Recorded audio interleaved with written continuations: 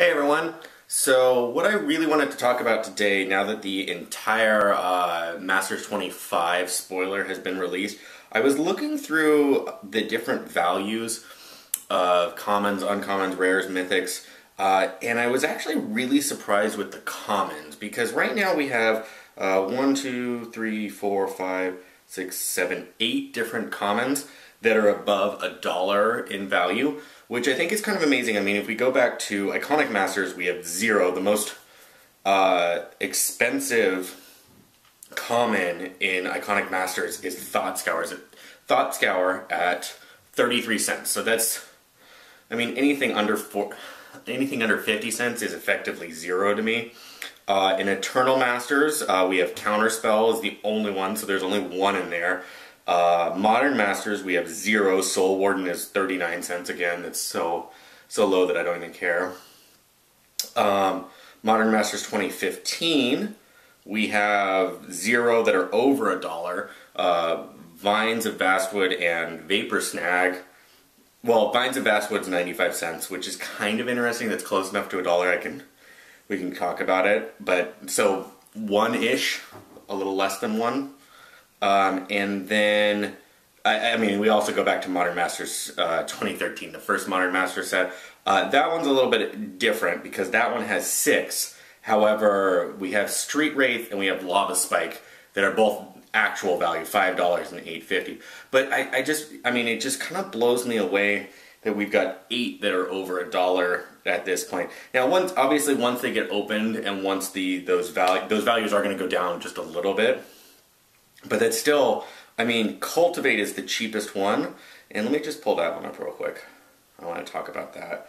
Because we have, so if you look at the other printings of it,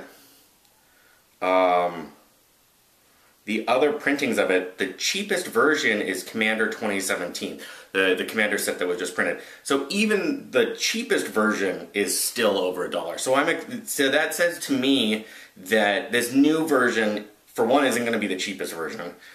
And if it is, I think it'll still stay above $1, or it's going to hover really close to $1, which tells me that the rest of the set, I mean, that means that we're going to stick with 8 sets, 8 commons in this set above $1, which is freaking amazing to me. I mean, let me just, you know, if we talk,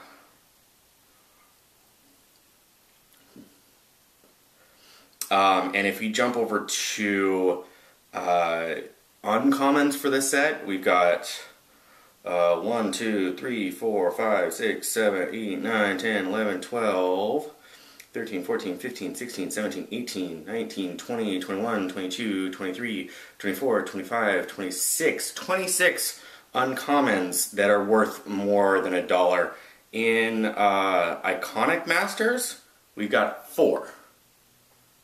26 to 4. Eternal Masters, how many do we have? Let's go uncommons. With that, we've got 1, 2, 3, 4, 5, 6, 7, 8, 9, 10, 11, 12, 13, 14, 15. So that one's, I mean, Iconic Masters, I think a lot of us know that is the outlier set that we almost shouldn't talk about because it was different. But let's talk about Modern Masters 17, because that was the big scary one I mean, it was the big excitement one, because that one, the expected value before it sold was like over $400, and it's come down quite a bit, but it's creeping back up because such amazing stuff in there. That one has 6. That has 6.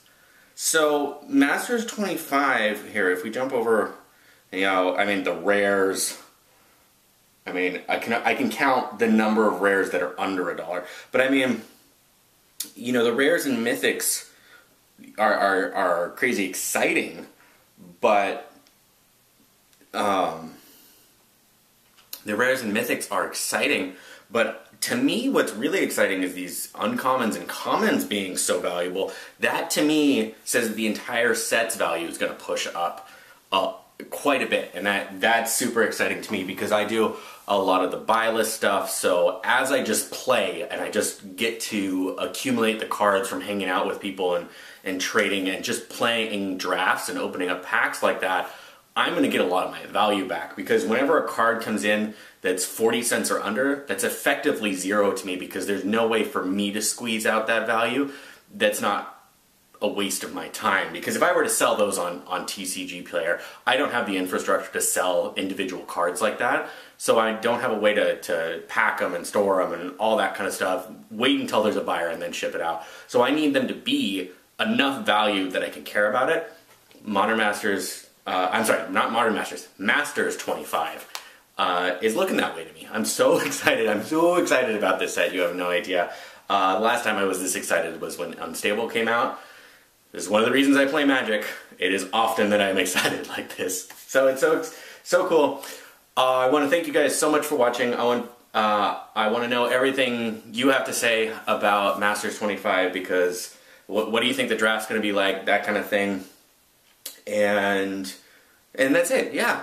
Thank you guys so much for watching. If you want to get in contact with me, the best way to do that is on Twitter, @Durwood773. Otherwise, I will see you tomorrow. Have a good night.